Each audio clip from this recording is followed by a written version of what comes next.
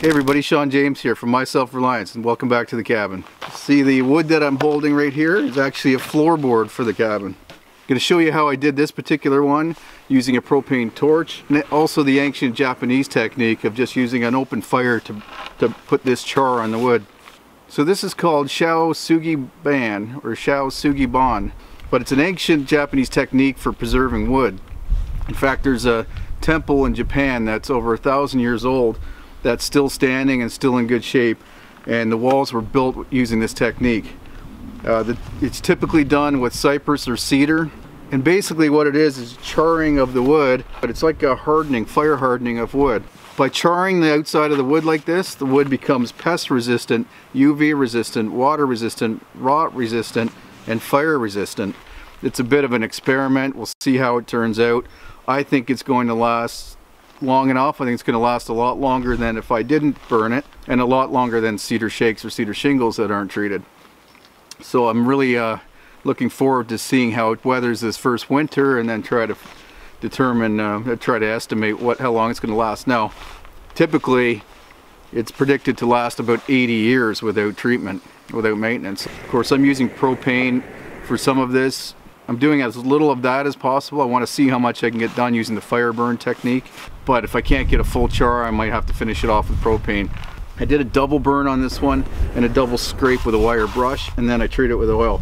I'll treat this with 2 or 3 more coats of oil as well, so that there's no charcoal or no black stuff coming off on our feet or our footwear in the cabin. But so far, I love the look of it. Hope it does everything it's expected to do. And I look forward to trying it out on some other projects as well.